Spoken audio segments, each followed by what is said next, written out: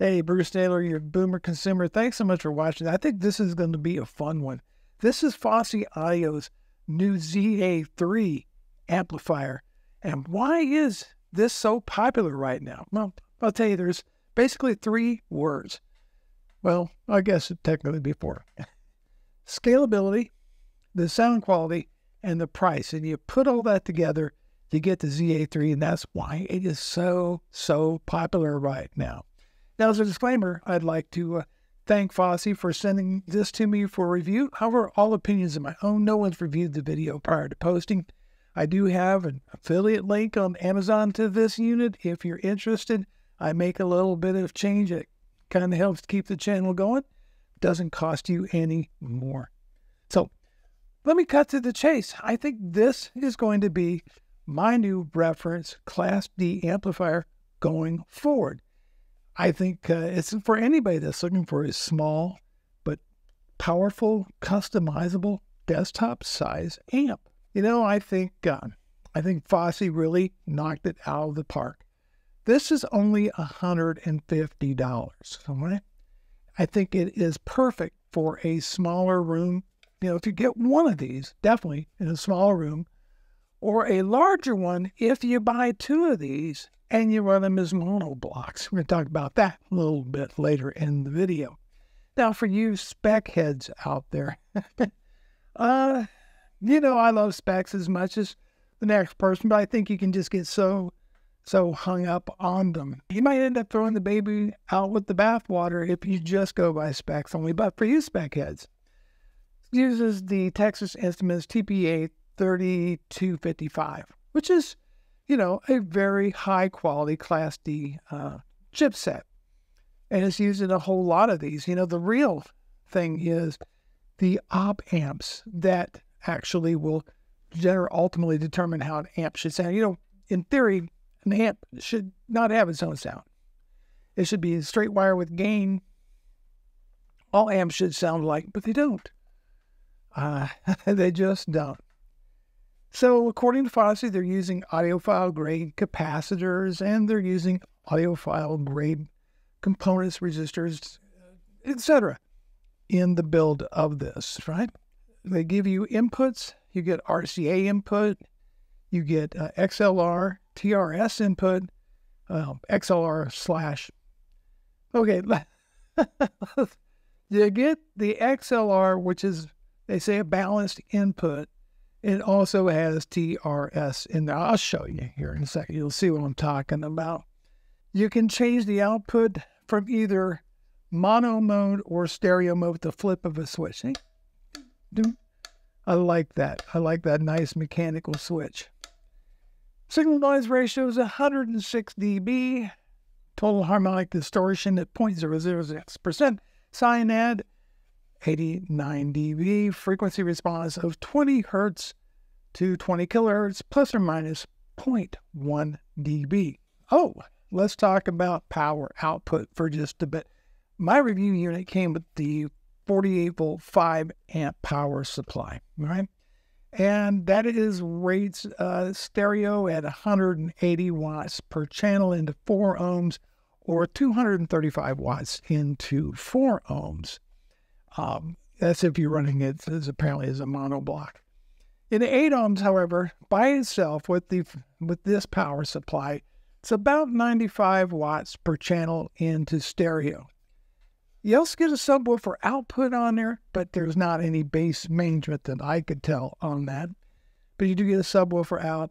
You get 5 swappable op amps if you're into that kind of thing. I kind of think of that as tube rolling in a solid state version, maybe. You know, I don't know. I've never swapped op amps. I couldn't tell you. Let's talk about the build quality of the ZA3.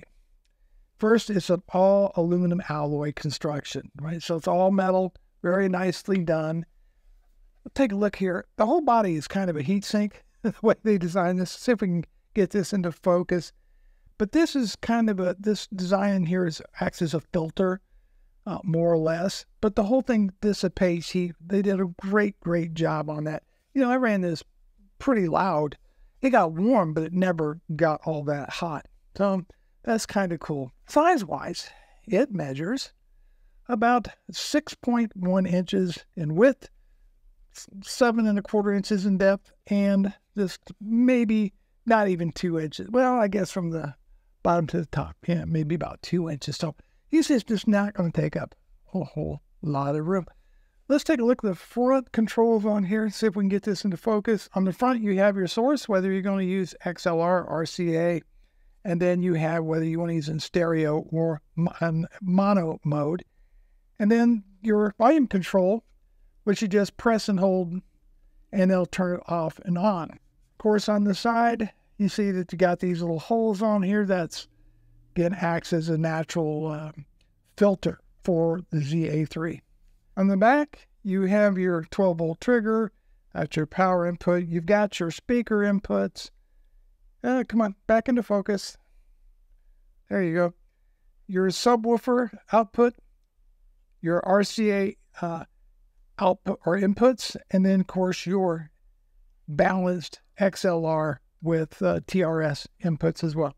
And that's what's on the back. Now, as far as gear I used to test the ZA3, for the audio source, I used the NADC 538. It's a CD player working as a transport because it's connected to the Golden Wave, I think it's the Hi-Fi Man Golden Wave, Serenade, R2R, DAC. And then out of the DAC into here, into the ZA3. For speakers, I just stuck with the KEF Q150s, which I think is a excellent speaker, especially in the near field when I tend to listen and test music and devices. Mostly, let's talk about some of the music that I used to audition the ZA3. And the first CD that I listened to was Neil Young's Harvest Moon.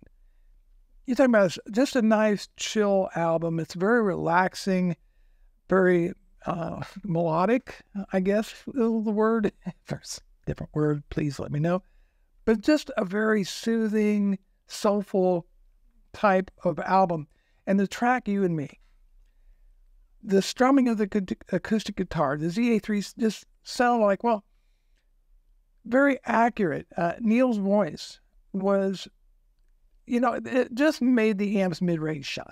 Because that's where most of the music lives, is in the mid-range anyway.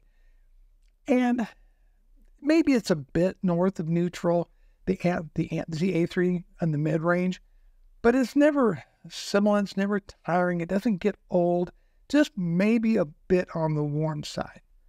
Now the track Harvest Moon, it's just, what a beautiful melody. Very easy listening.